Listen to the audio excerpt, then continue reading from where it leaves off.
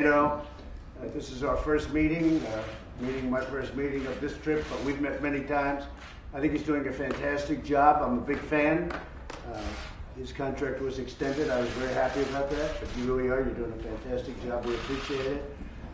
I think the Secretary General will tell you that through some work and some negotiation, we've increased the budget of countries other than the USA because we're paying far more than anybody else and far more even as a percentage of GDP. But we've increased the numbers that other countries are paying by $130 billion. It was going down for close to 20 years. If you look at a chart, it was like a roller coaster down, nothing up, and that was going on for a long time. You wouldn't have had a NATO if you kept going that way, and now we've really increased it incredibly well, and I'm happy to have helped. But the Secretary has been looking to do that for a long time, and I can tell you he's very happy about it. And just generally, we're going to have a very big couple of days. I believe we're going to have a tremendous couple of days, but very big, very important. We have tremendous spirit as it pertains to NATO, I would say, except perhaps for one country. And we'll be talking to that one country. We'll see how it works out. And actually, the one country has a couple of points, but those points are very devastating to NATO. We'll find out about that during the next 2 days. And with that, I'd like to introduce the Secretary General. Say a few words, please. Thank you so much, Mr. President. It's good to see you again, and I'm looking forward to celebrate the 70th anniversary of our alliance together with all the other leaders today and tomorrow. We are making real progress, most importantly on burden sharing, and your leadership on defense spending is having a real impact. Since 2016, Canada and European allies have added 130 billion more to their defense budgets, and this number will increase to 400 billion US dollars by 2024. This is unprecedented. This is making NATO stronger, and it shows that this alliance is adapting, responding when the world is changing. We will, of course, also address a wide range of other issues, including the fight against terrorism, arms control, our relationship with Russia, the rise of China, and NATO is the most successful alliance in history because we have been able to change when the world is changing. That's exactly what we are doing again, and the fact is that we are doing more together in this alliance now than we have done for many decades. So once again, thank you for your leadership and your strong commitment to NATO. I loved your statement that we're able to change when the world is changing. And you do have to do that. Your original mission was somewhat different than it is now. Today, the world is a lot different than it was back then. But that's a very profound statement, and it's a statement that everybody has to understand is very, to me, very important. Okay, thank you very much, everybody. Here in London, are you going to be seeing Prime Minister Johnson, and do you have any thoughts on the upcoming election? I have no thoughts on it. It's going to be a very important election for this great country, but I have no thoughts on it. I will be meeting with him, yes. When will that be? I don't know. I have the schedule over here. I have many meetings. I have meetings set up with lots of different countries. What's President Macron's criticism about NATO, saying that it is brain dead? Who said that? President Macron. I know, and then Turkey responded by saying that he was brain dead, which is interesting. Now, NATO serves a great purpose. It got to be unfair for the United States because the United States was paying a disproportionate amount. And I heard that President Macron said NATO is brain dead. I think that's very insulting to a lot of different forces, including a man that does a very good job in running NATO. No, it has a great purpose, especially with the fact that NATO is becoming much more flexible in terms of what it looks at. But I was very surprised. I'd like to ask you, what did you think? He made a statement about NATO being brain dead. What did you think? Well, that's not the case, because actually NATO is active, NATO is agile, NATO is adapting, and we have just implemented the largest reinforcement of our collective defense since the end of the Cold War, with high readiness of our troops. For the first time in our history, we have combat military troops in the eastern part of the alliance. European allies and Canada are investing more, also in high-end capabilities, and we are stepping up the fight against terrorism, and we are, as an alliance, for the first time also addressing the security implications of the rise of China. So the reality is that this alliance have proven once again to be able to adapt to change, responding to a changing world. So that's the reason why we are a success, the ability to change when the world is changing. It's a tough statement, though, when you make a statement like that. That is a very, very nasty statement to essentially 28, including them, 28 countries. I think that, you know, you have a very high unemployment rate in France. France is not doing well economically at all. They're starting to tax other people's products, so therefore we go and tax them. It's just taking place right now on technology, and we're doing their wines and everything else. And it's a very tough statement to make when you have such difficulty in France. You look at what's happened with the yellow vests, or you look at what's going on during certain parts of their season. They've had a very rough year. And you just can't go around making statements like that about NATO. It's very disrespectful. Mr. President, the Department of Justice Inspector General's report is due out soon, and it's been reported that the Attorney General disagrees with that conclusion. Do you agree with Attorney General Barr? Well, I just don't know. I just don't know. I haven't seen it. I purposely stay out of it. We have a great Attorney General. He's a very fair man. He's a great gentleman. He didn't need this job. He took this job because he wanted to do something great for the country. As you know, he was a very successful man. Picked a great company to work when he left. As you know, he picked a great company to work for. But he's a very successful man, didn't need the job. He's doing a great job. I have not seen the report. Perhaps he's read the report. I think he was quoted incorrectly. I do believe that, because I'm hearing the report is very powerful, but I'm hearing that by reading lots of different things, not from inside information, it's really from outside information. I think all we have to do is wait. Isn't it going to be released on Monday or so?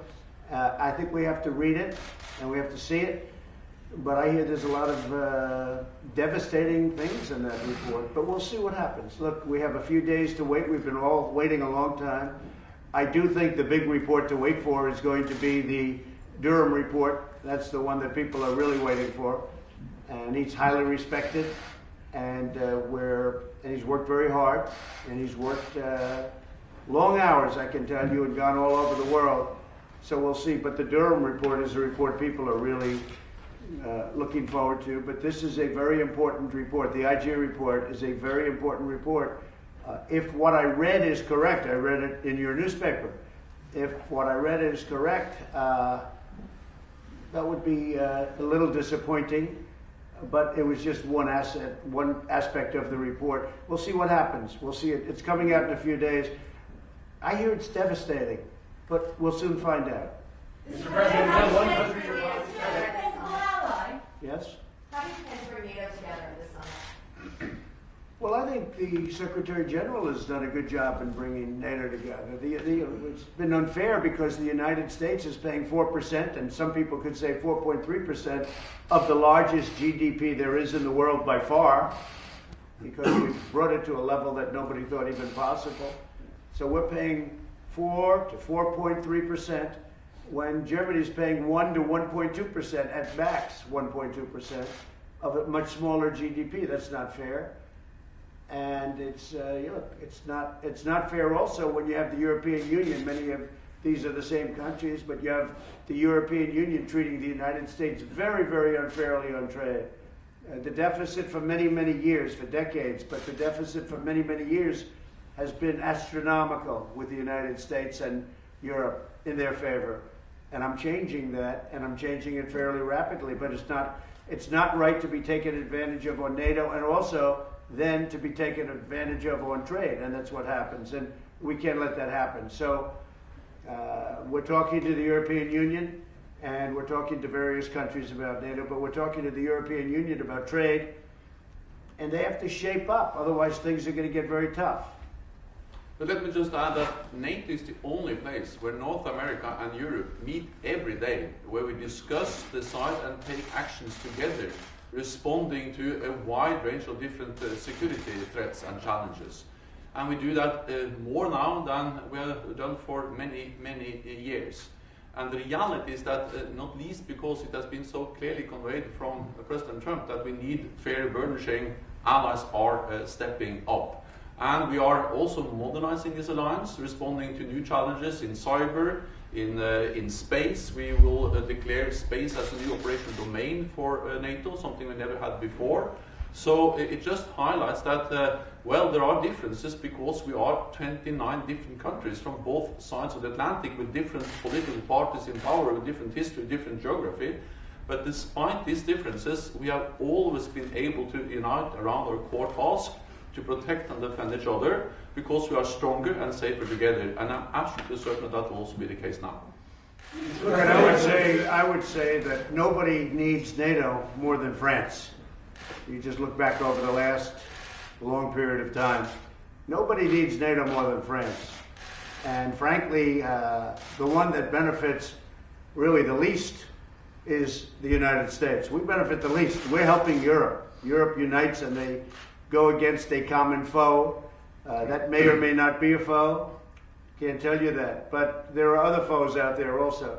But I think nobody needs it more than France. And that's why I think that when France makes a statement like they made about NATO, it's a very dangerous statement for them to make.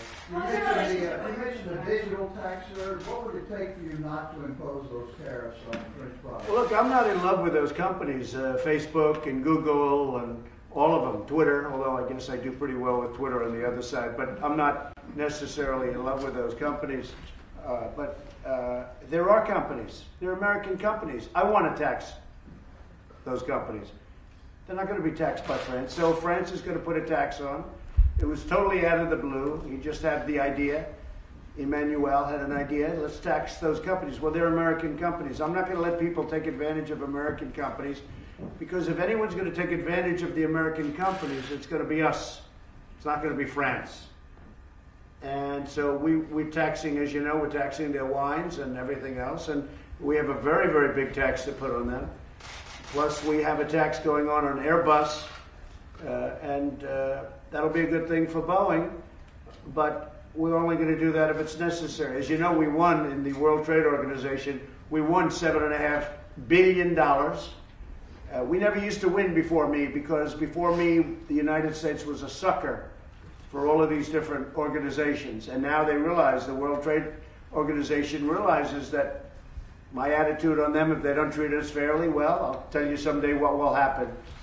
And we've been winning a lot of cases at the World Trade Organization. We virtually, very rarely did we ever win a case.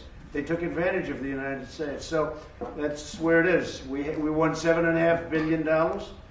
And if France puts a tax on our companies, again, these are companies that are against, they were against me if I read the papers correctly. I don't know why they were against me, but they were against me. They're supposed to be very powerful, and yet I won. So maybe they're not so powerful. But they're American companies. I don't want France taxing American companies. If they're going to be taxed, it's going to be the United States will tax them. Okay? And why are you staying out of the British election, sir? Are you making because I don't want to complicate it. I can, look, I've won a lot of elections for a lot of people. If you look just over the last few months, 2 elections in North Carolina I won. I helped the governor of Kentucky. I mean, the press doesn't write it, but they went up supposedly 17, 18, 19 points because of mine. He lost by just a little bit, but I lifted him 19 points. In Louisiana, I got them into a runoff, and after getting him into a runoff, he picked up 14 points because they thought he was going to lose to a popular governor, John Bell Edwards. Good guy, popular governor. He almost won. He lost by less than a point. But with the exception of those 2 races where I had a huge impact because I raised them up almost to victory and they had no chance, with the exception of those 2, I've won virtually every race that I participated in. But this is a different country. And, I say often, in Germany they like Obama. The reason they like Obama is because Obama gave the ship away. He allowed them to take everything. He gave them things that I wouldn't do. And I love Germany. I love this country. I love a lot of countries, but I'm representing the U.S. So they may not like me because I'm representing us, and I represent us strong. President Obama did not represent us strong. He gave everything away, and you shouldn't have done that. And that's why we're still paying a price for what he did. So I'll stay out of the election. You know that I was a fan of Brexit. I called it the day before. I was opening up Turnberry the day before Brexit. You were there. Many of you were there. I mean, I recognize that many of you were there. And they asked me whether or not Brexit would happen. I said yes, and everybody smiled and they laughed. And I said, yes, it's going to happen. In my opinion, it was just my opinion. The next day they had the election, and I was right. But I stay out of it. I think Boris is very capable, and I think he'll do a good job. How is your relationship with President Macron going into these meetings? I think it's fine. I've always had a good relationship with Emmanuel. Sometimes he'll say things that he shouldn't say, and I disagree with some of his policies with respect to France, but he's got to do what he's got to do. But sometimes I think he does things that are counterproductive for his own country. Mr. Would you be able to work with the possible Prime Minister Corbyn, or is that beyond? Say it? Would you be able to work with the possible Prime Minister Corbyn, or is that? I can work with anybody. I'm a very easy person to work with. You know, you wouldn't believe it. Look at this gentleman. When I came in, I was angry at NATO, and now I raised $130 billion. And by the way, you're talking annually. You know, you're talking about a tremendous amount of money. You're talking about numbers that are astronomical, and yet you still have many delinquent. You know, I call them delinquent when they're not paid up in full. And then I ask the other question: when they don't pay up in full, what happens to the past year? So let's say Germany's at 1%, and they stay at 1%, and another one. Well, does that mean it disappears for the last 5 years? What they haven't paid? You know, nobody's ever asked that question. It's not a bad question for you to be asking. Because, you know, it's not like, oh, gee, let's start a brand new year. A lot of countries haven't paid, and you could make the case that they haven't paid. They're really delinquent for 25, 30 years. And then you add all that up, and NATO is a very rich system. You know that, right? So, you know, they haven't chosen to go that way. But when Germany's at 1 to 1.2%, and when they don't pay up to the 2. And let me tell you, the 2 is a very low number. You know, it really should be 4. It shouldn't be 2, it should be 4. But that's the way it is, yeah. Mr. President, are you concerned at all that the impeachment inquiry back home, Congress is preparing to impeach you, that it weakens your position as the president? I don't think so. You know, I know most of the leaders. I get along with them. It's a hoax. The impeachment thing is a hoax. It's turned out to be a hoax. It's done for purely political gain. They're going to see whether or not they can do something in 2020, because otherwise they're going to lose. It's turning out, and you see it better than anybody. I read something in your paper the other day that it's having a reverse effect, which some people thought it might have. I didn't know.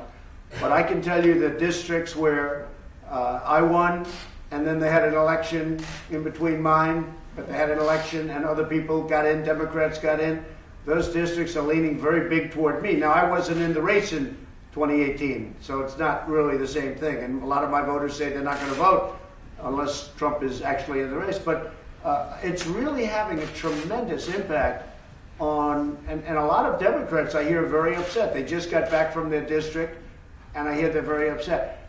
The impeachment witch hunt, it's really just a continuation of the hoax that's been taking place for the last 3 years, and I think you know that. And does it cast a cloud, though, as you're trying to negotiate on well, behalf of the I would say this. I think it's very unpatriotic of the Democrats to put on a performance where they do that. I do. I think it's a bad thing for our country. Impeachment wasn't supposed to be used that way. All you have to do is read the transcripts. You'll see there was absolutely nothing done wrong. They had legal scholars looking at the transcripts the other day, and they say these are absolutely perfect. Trump is right when he uses the word perfect. Those concepts, those calls that we made, 2 of them were absolutely perfect calls. And I think it's a very bad thing for our country. Does it cast a cloud? Well, if it does, then the Democrats have done a very great disservice to the country, which they have. They've wasted a lot of time. We're trying to get prescription drugs reduced very substantially. We could do it easily. They don't have any time to do anything. I call them the do-nothing Democrats. They are hurting our country very badly. Mr. President, will you meet with President Erdogan here? And is there still... I may. I have a very good relationship. I may. It could be. I don't know. I don't know if it's on the schedule, but if it isn't, I would. And is there still a place for Turkey in NATO after its invasion of Syria a couple weeks ago? Well, I'd have to ask the other countries. I mean, I have my own views, but I wouldn't say it here. Good relationship with Turkey. We left their border. We've been on their border long enough. They're doing just fine on their border. We kept the oil. I kept the oil. The only people we have over there now, we have a small group that are fighting the remnants of ISIS because they pop up again and we put them down. We've defeated the ISIS caliphate. Nobody thought we could do that so quickly. I did it very quickly. When I came in, it was virtually 100%, and I knocked it down to zero. But it pops up every once in a while. So we have a very small group there, and we're doing it with others, in all fairness. But importantly, we kept the oil. And the oil is what fueled ISIS. That's what fueled them. That's what gave them the economic strength to do what they did. And of course, we killed al-Baghdadi. And we also killed his second. So that was very important because he was trying to reform ISIS. Mr. President, should the National Health Service be on the table in trade talks with the United Kingdom? Say it? Should the National Health Service be on the table in trade talks? No, not at all. I have nothing to do with it. Never even thought about it. Honestly, we have enough. Look, we are going to have a great healthcare system. We're doing great healthcare work. We've got things really running well. And if we get elected, if we take the House, keep the Senate, keep the White House, we'll have phenomenal healthcare. But right now, we've made it very good. And we have 180 million people on plans that they absolutely love, private plans that they absolutely love. But in this country, no, they have to work that out for themselves. We have absolutely, I don't even know where that rumor started. We have absolutely nothing to do with it, and we wouldn't want to. If you handed it to us on a silver platter, we want nothing to do with it. There's some talk among lawmakers of censuring you instead of impeachment. What do you think about that? Unacceptable. I did nothing wrong. I heard about it. Now they want to go to censure because they have no case for impeachment. So they want to go to censure. I don't want them to go to censure. I did nothing wrong. I don't mind being censured if you do something wrong. I did nothing wrong. I had a great conversation, very respectful conversation with the president, a good person, by the way, with the president of Ukraine. It was flawless. People have analyzed it from 15 different ways. It was flawless. You know, there were many people on that line, including the Secretary of State. And one person, two people had a complaint, and you take a look at those two people and you tell me. But many people, and I know there were many people on the line. I mean, there's always a lot of people. When you speak to a head of state, not only our people, they had people also, many people probably. No, I wouldn't be happy with that at all. No, that's to me, it's unacceptable. I did nothing wrong. You don't censure somebody when they did nothing wrong. They're in search of a crime. That's what they are. They're what you call an investigation in search of a crime. There was no, not only wasn't there a crime, it's not even a word that should be used. I had a very, very good conversation with the head of Ukraine. And by the way, yesterday he came out again and reaffirmed again that we had a very, very respectful, good conversation, that President Trump did nothing wrong. He doesn't even really understand what's going on over here. They look at us like, is this country crazy? The Democrats have gone nuts. They're crazy. And it's very bad for our country. Do you see a greater divide between the US and Europe now in NATO? Say it? Do you see a greater divide in NATO between the US and the rest of No, Europe? not with us, but I do see France breaking off. I'm looking at him and I'm saying, you know, he needs protection more than anybody, and I see him breaking off, so I'm a little surprised at that. How sure will you Is a convince dependable the ally or a dependable member of NATO, and when will you bring sanctions against them? But the first part of your question, say it again. Thank you. Is Turkey a dependable member of NATO, and when will you bring sanctions against them for buying Russian S-400 missiles? Well, it's a country that I happen to have a good relationship with. We did a deal that everybody was very critical of, and now they're saying it works. I read a couple of stories just 2 days ago that, wow, that deal that Trump did with Turkey, because I want to get our soldiers out of there. I don't want to be policing a border that's been fought over for 2,000 years. I want to get them out, but I wanted to keep the oil. And now they're saying that was a great deal that Trump made. took a lot of heat over that deal. No, I think that as far as I'm concerned, I like Turkey, and I get along very well with the president, and I would hope that he's a very good member of NATO, or will be, but we'll see what it is in the future. Could I ask you that question? Yes, but Turkey is an important NATO ally, and you can just look at the map, bordering Iraq and Syria, and the only ally that borders that part of the world. And Turkey has been enormously important in our joint efforts to fight ISIS, Daesh. We have been able to liberate in the US-led coalition to defeat ISIS all the territory that ISIS controlled just a few months ago, and more than 8 million people that were under ISIS control. And we have done that not least by using infrastructure bases in Turkey. So in the fight against ISIS, Turkey has played a key role. Then many allies have expressed their concern about the Turkish military operation into northeast Syria. But following the agreement between the United States and Turkey, when Vice President Pence went to Ankara, we have seen that Turkey has stalled its military operations in northeast Syria, and we have seen a significant reduction in violence. And now we have to build on that and try to find a political solution to the crisis in Syria. Let me also add on the question about Europe and North America. Yes, there are differences, as there has always been, dating back to the Suez crisis in '56 all the way to the Iraq War in 2003. So it's nothing new that 29 allies have different views on many different things, trade, climate change, and other things. But again, the strength of NATO is that despite these differences, we have proven again and again able to unite around our core task to protect and defend each other. And that's exactly what we are doing now. We are doing more together in North America and Europe than we have done for many decades. So the paradox is that despite some political differences, we always are able to agree and unite around our core task to stay together. And I will say this, 3 weeks ago when we got al-Baghdadi, Turkey was very helpful.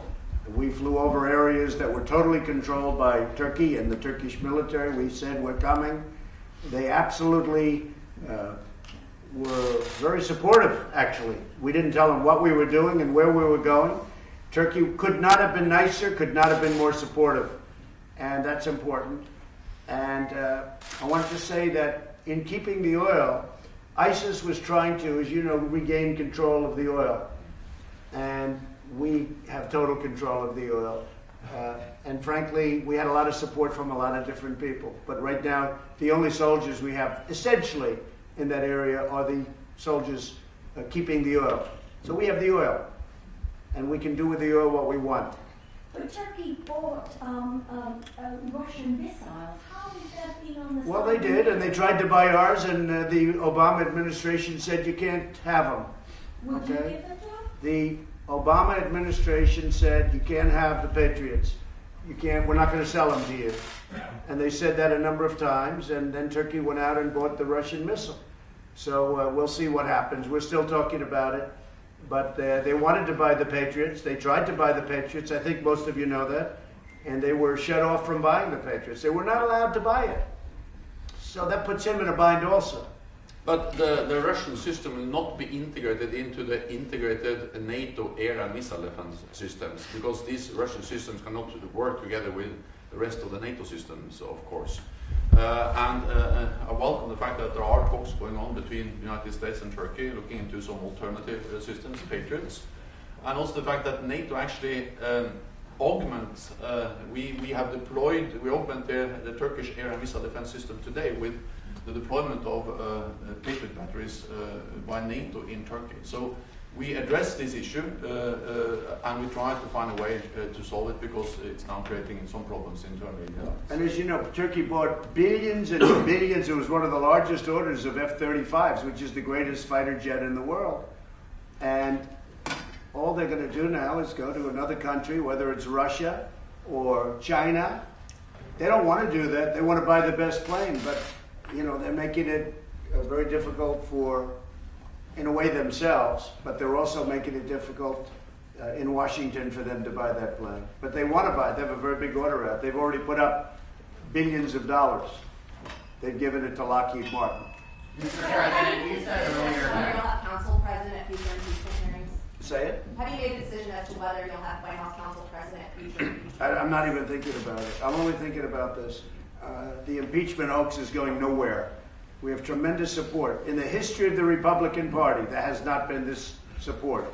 We have 196 to nothing in terms of votes in the Congress, and as far as I'm concerned, I hear the Senate is angry about it. The Republican senators are very angry about what's going on because they hurt our country. They're hurting our country, the other side, very badly. We have tremendous support, probably the most united that our party's ever been. I just had a 95% approval rating. It's the highest in the history of the Republican Party. Ronald Reagan was 87, he's second. The party has never been this united, the Republican Party. The impeachment is going nowhere. It is a waste of time. They're wasting their time, and it's a disgrace. It's a disgrace to our country. How do you convince the Republican senators to agree that your conduct in Ukraine was perfect and flawless? Because a number of them, as you know, have been critical of your conduct. Well, that's the only people that are critical are people that haven't read the conversation that I had. And in some cases, they haven't read. Are you okay back there? What happened? You getting into a fist fight or something? What do you think you should have said? No, That's my back here, sir. Okay, I thought they got into a little fist fight. That's happened a couple of times with you people. No, I think the Republican Party is right now more united than they've ever been. When people read I always say read the transcript. I also say take a look at what the president of Ukraine said. And he said it numerous times, including very powerfully yesterday. Because that's the only thing that really, that's it.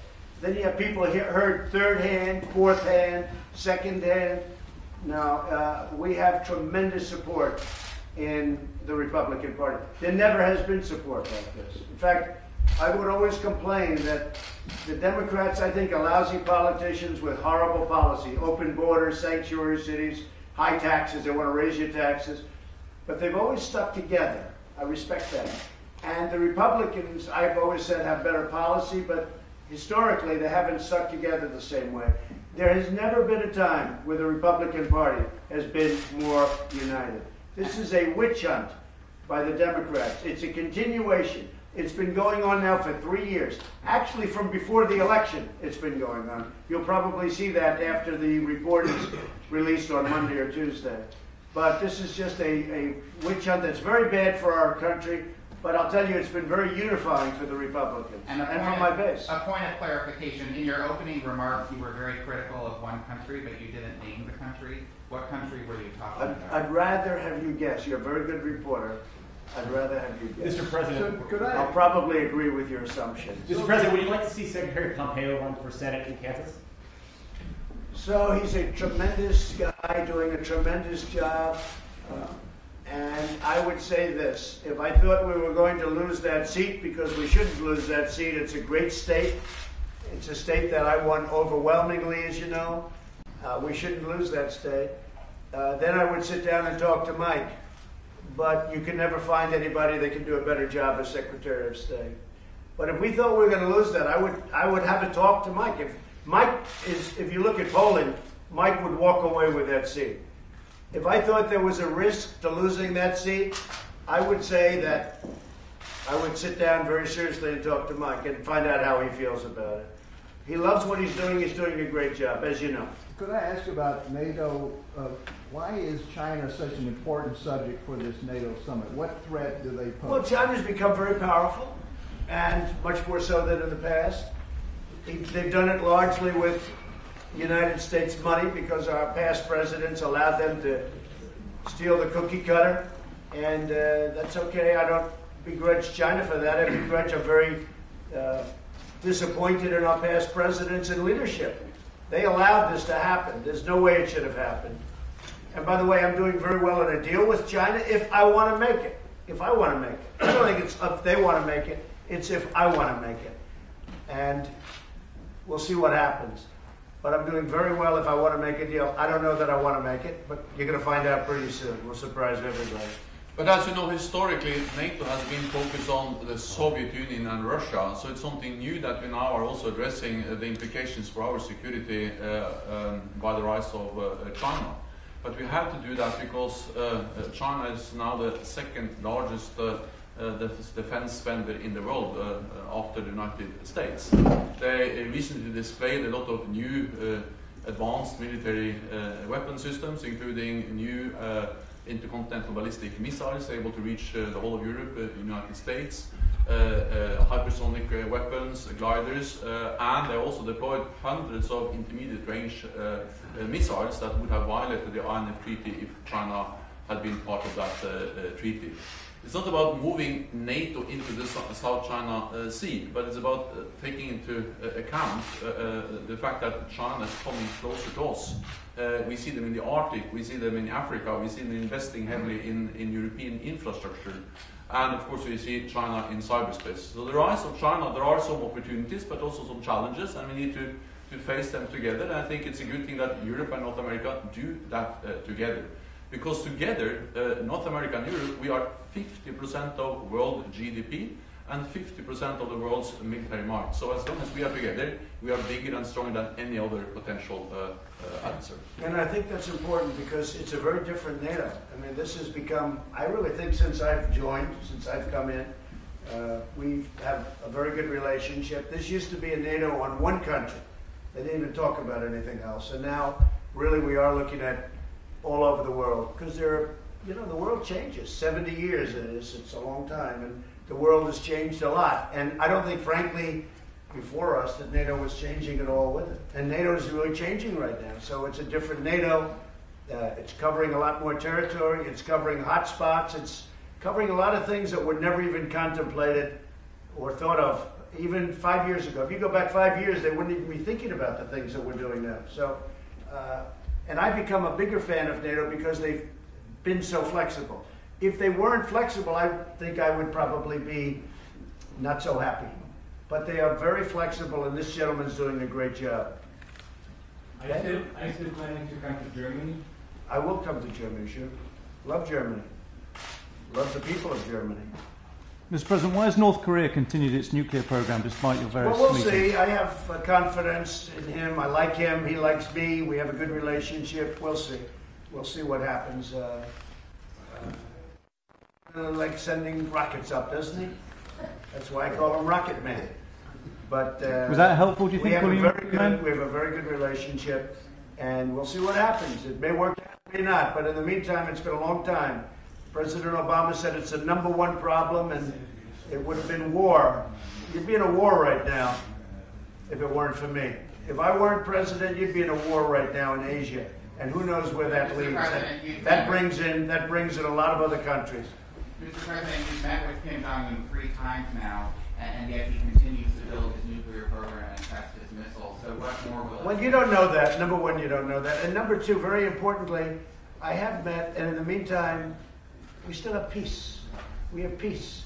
And at least speaking for myself, I have a very good personal relationship, and he has with me. I'm possibly the only one he has that kind of relationship with in the world.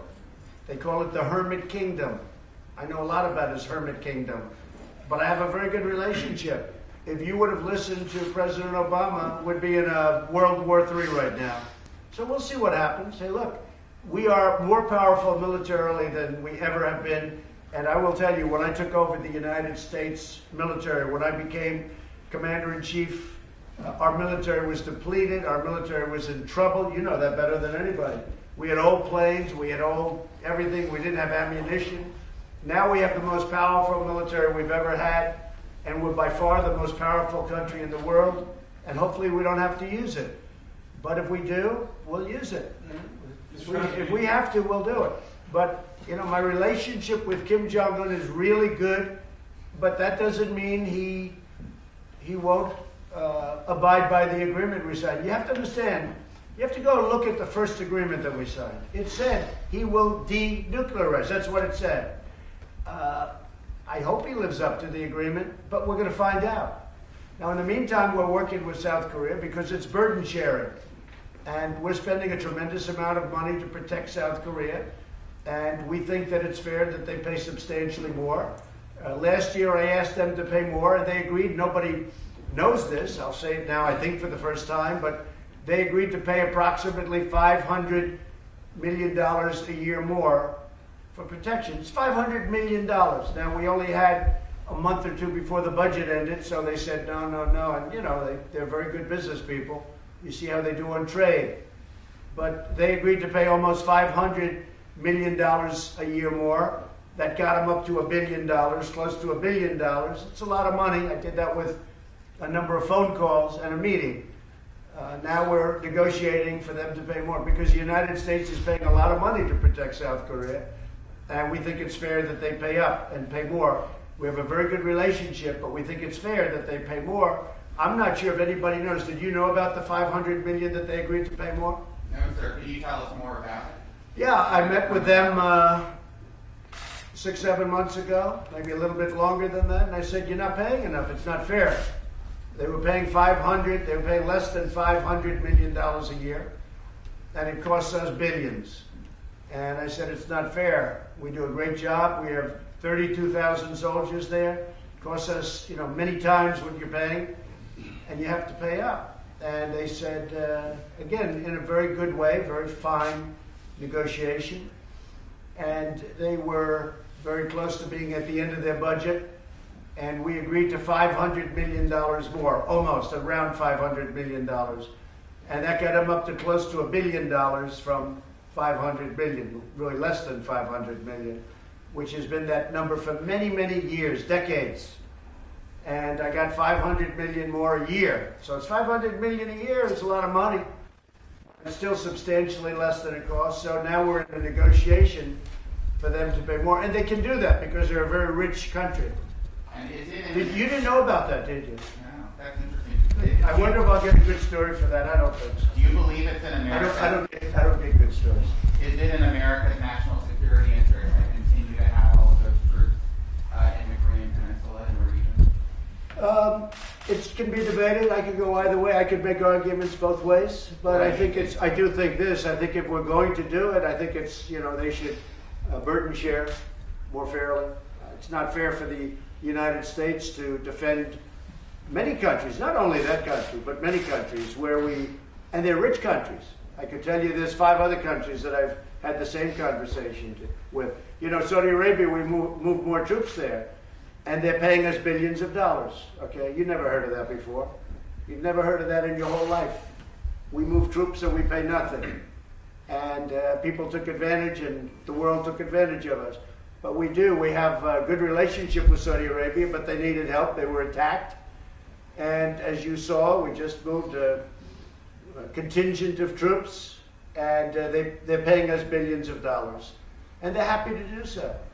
The problem is nobody ever asked them to do it until I came along. Nobody ever, Obama didn't ask, Bush didn't ask, Clinton didn't ask, nobody asked. In fact, they said to me, but nobody has ever asked us to do this. I said, I know, King, but I'm asking. And they're paying us, they've already sent us billions of dollars. It's already in the bank. So, and that's right, and they're happy to do it. But we never had a president that would ask, and it's not right. So, and we have many other countries that were doing the same thing, wealthy countries. Now, in some cases, you have countries that need help that don't have money.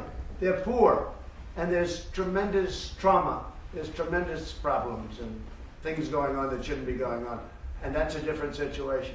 But we have wealthy countries. I've asked Japan. I said to Prime Minister Abe, a friend of mine, Shinzo, I said, you have to help us out here. We're paying a lot of money. You're a wealthy nation. And we're, you know, paying for your military, essentially. You have to help us out. And he's going to do a lot. They're all going to do a lot. But they were never asked. Mr. President, do you comment? A China trade deal? I think it's a very important point. You understand. I mean, it's a point nobody probably really knows about. I don't talk about it. But this is the first time I've talked about it publicly. But no, South Korea is paying us almost $500 million more, and now we're starting a negotiation for billions of dollars. In those recent talks with the King of Saudi Arabia that you just referenced, yeah, very recent. Did you bring up the murder of Jamal Khashoggi, the American? Well, we've had that discussion, and we've had it many times, and they, you know how, I mean, you know their position, you know my position too. Yeah, it's brought up. But, you know, I also brought up and I'll bring it up right now, the fact that Iran is killing perhaps thousands and thousands of people right now as we speak. That's why they cut off the internet. So they cut off the internet so people can't see what's going on. But thousands of people are being killed in Iran right now. And frankly, I don't know how you get in there. I don't know how you do your business, but the press ought to get in there and see what's going on. Because the word is that thousands of people are being killed in Iran that are protesting. You're hearing that too. Not just small numbers, which are bad, big numbers, which are really bad, and really big numbers. Mr. President, is there something you want to do about that, about those killings in Iran? Is there anything more that you can do that the United States can do? Well, I'd rather not say right now. But I think it's a terrible thing, and I think the world has to be watching. But many people are being killed. You're hearing that too. Many, many people are being killed in Iran right now for protesting, for the mere fact that they're protesting. It's a terrible thing. Harry Dunn's family is demanding that the U.S. diplomat's wife return to the U.K. Will you do that? You're talking about the woman who had the accident with the young man on the motorcycle? Yes, sir. Well, you know, I had his parents up, and they're lovely people. And I've spoken to the woman who works for government, who has diplomatic immunity, and we're trying to work something out. Mr. President, the China trade deal, sir, do you think you'll be able to get it by the end of the year? Is that your goal? Let me tell you, the China trade deal is dependent on one thing. Do I want to make it? Because we're doing very well with China right now, and we can do even better with a flick of a pen. And China's paying for it. And China has the worst year by far that they've had in 57 years. So we'll see what happens. But we're doing very well right now. And I gave the farmers, as you know, $28 billion and had a lot left over because the farmers were targeted by China. I gave them $28 billion over a 2-year period, and that got them whole. That was everything that China took out. I gave them from the tariffs that China paid us. And I had billions left over, many billions left over. So you don't really have a deadline? I have no deadline, no. Mr. President, In some ways, I think it's better to wait till after the election. You want to know the truth? I think in some ways it's better to wait till after the election with China. But I'm not going to say that. I just think that. I just tell you. In some ways, I like the idea of waiting till after the election for the China deal. But they want to make a deal now, and we'll see whether or not the deal's going to be right. It's got to be right. Look, China's been ripping off the United States for many, many years. Again, because of leadership or lack of leadership, or it wasn't their thing. It's like I told you about the military and the kind of money we're taking in. And you know, every one of these countries, these are rich countries I'm talking to, they would always say, but nobody has ever asked us to do that. Like, therefore, why should we do it now? I said, well, they haven't because they were foolish, but I am. And that's where we are. And that's why with Saudi Arabia, with South Korea, with so many other countries, they're paying a lot of money to the United States that they weren't paying. And they will be paying a lot more. Do you think that Jeremy Corbyn That's a big story, right? That's a big story, you. I don't know. I don't know how you can make that a bad one, but you'll figure a way, right? Do you think that Jeremy Corbyn needs to do more to denounce anti-Semitism? I know nothing about the gentleman, really, Jeremy Corbyn. Know nothing about him. Do you have a comment on Prince Andrew's statement? To strengthen the dialogue with Russia, French President Emmanuel Macron has asked you to talk more to Russia. Do you support it? I think NATO should always be in dialogue with Russia. I think you can have a very good relationship with Russia. I don't think that there's any problem at all with the Secretary General speaking with Russia. I think it's a very important thing to do. And actually, we are talking to Russia because I strongly also, as the President, believe in the importance of having dialogue with Russia. Russia is our biggest neighbor. Russia is there to stay, and we will strive for a better relationship with Russia. But we do that based on what we call the dual-track approach by NATO. We have to be strong, we have to provide a credible deterrence and defense, combined with dialogue. So for us, it is deterrence, defense, and dialogue. And that's exactly what we are doing, especially when it comes to arms control. We need to avoid a new arms race. We need to avoid a new Cold War. A new arms race is dangerous, it is expensive, and therefore we also regret very much that Russia has violated the INF Treaty, which banned all the intermediate range missiles in Europe. The good thing is that NATO was able to respond in a unified way. We all agreed that Russia was in violation. We all supported the US decision, because a treaty will not work if it's only respected by one side. And now we sit together again, North America, Europe, US, and the rest of the NATO allies, and address how should we respond. We will respond in a coordinated way together. We will respond in a defensive way, but we have to make sure that we still provide credible deterrence and defense, also in a world with more Russian missiles in Europe. Arms control is something I know the President is very focused on. I really would like to see progress on arms control with Russia, but also in one way we have to find ways to include China, because in the future China has to be part of the arms control efforts. And I have to say this, Russia wants to make a deal on arms control. And I terminated the deal because they weren't living up to it. And it was an obsolete deal anyway. They weren't living up to it. But Russia wants to make a deal. As recently as like 2 weeks ago, Russia wants to make a deal very much on arms control and nuclear. And that's smart, and so do we. We think it would be a good thing, and we'll also certainly bring in, as you know, China.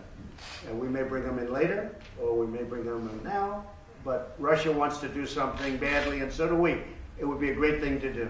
Mr. President, do you have a comment on Prince Andrew stepping down from his royal duties? On who? Prince Andrew stepping down from his royal duties. No, I don't know Prince Andrew, but that's a tough story. It's a very tough story. I don't know him, no. Okay, anybody else? Thank you. So we'll see you during the next day off. Interesting, right? Yeah. No? Thank you, guys. Thanks, guys. Thank you, Brad. A lot of money.